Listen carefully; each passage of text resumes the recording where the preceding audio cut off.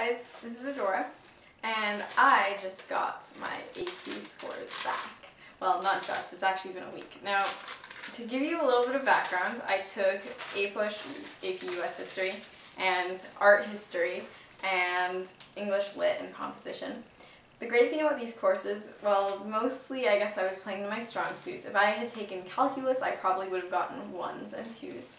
But the point is that I took these 3 APs and my score, 5, 5, 5.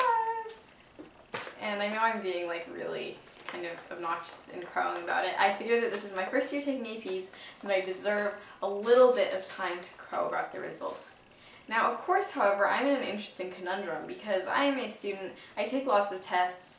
I feel like I deserve to feel happy when I did really well on tests that I studied my ass off working for. Oh, oops. Yeah. Well, the point is that I made an epic timeline for APUSH that basically stretched across the length of the room. For art history, we had a 1,200 page book that weighed probably more than my baby cousin does.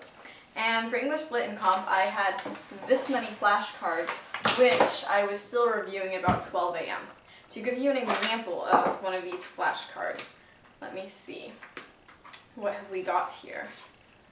Prosody. To what does choriambus refer? Choriambus is a form of accentual poetical meter consisting first of 1 stressed syllable, then 2 unstressed syllables, and then 1 stressed syllable. For example, go to the play is choriambus. Now, I don't even know. They never asked questions about that. I was like, yes! I didn't have to memorize trochaic hexameter, oh yeah!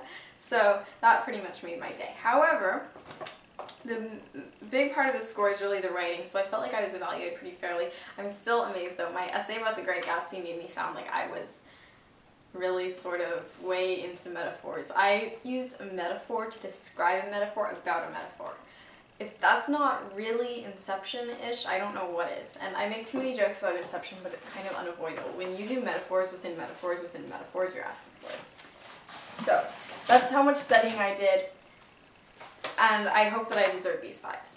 The reason that I was so exuberant when I received them, I literally jumped up in the air, higher than I probably jumped before, and almost impaled my mom in the eye with this. Sorry, Mom. I guess the reason I was so exuberant was because after you put in that much work, it feels good to have that return. Plus, I didn't think I was going to get 5s at all. I was expecting maybe a spate of 3s and 4s, which possibly shows I should be more confident about myself, or that they really curved it this year. So, AP scores. Now, being quite an education reform activist and having a lot of friends who disagree vociferously with the whole concept of standardized testing, I also feel like a little bit of my joy has been taken away because, looking at this envelope, I'm suddenly bombarded with the feeling, well, should I be thinking standardized testing is evil, I don't care what the College Board says, I'm never going to take an AP. Well, I can't do that because quite honestly I do care how I did, and I do want to see how people evaluated me. And I am really happy about getting 5s. Do I think that there are ways that this whole thing could be improved? For sure. I think that there could be less focus on simple regurgitation of content knowledge.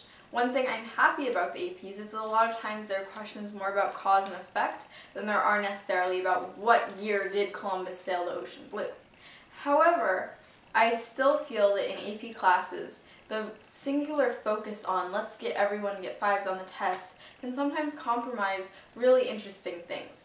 Case in point, my art history class had some amazing discussions about things that had nothing to do with the AP test. Are we ever going to have a question on the AP test about why people didn't figure out it wasn't a good idea to eat their own poop before sanitation started happening? Probably not, but that was an awesome discussion.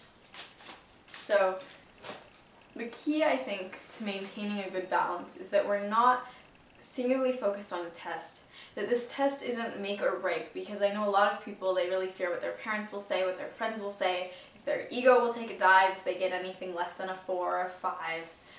And the most important thing to realize is that it's really about the learning. Then again, it's easy for me to say that because I got 5s. And I wonder if I had gotten 3s or 2s, God forbid, that I would be quite so contemplative. It's important, I think, to realize that even if we do spectacularly well on tests, if tests basically benefit us, that we should still consider them critically. Just because I do really well on the APs doesn't mean that I shouldn't say, hey, maybe we should have a different way of measuring whether students can skip college or introductory courses, because I know a lot of really smart people who would maybe do better on, say, not a multiple choice, more free response, or vice versa. So, in summary, even if something has benefited you spectacularly, like me getting 5s, woohoo, we can always take a step back and ask larger questions. Is standardized testing a good thing? Do we prepare for it too much? Are AP classes sucking some of the love out of learning about a topic? Ultimately, I took AP classes because I wanted to challenge myself and because I wanted to learn about things more in depth, and I feel like it satisfied that goal. But I would have also liked to see a lot of learning happen even after the test was done. Thanks.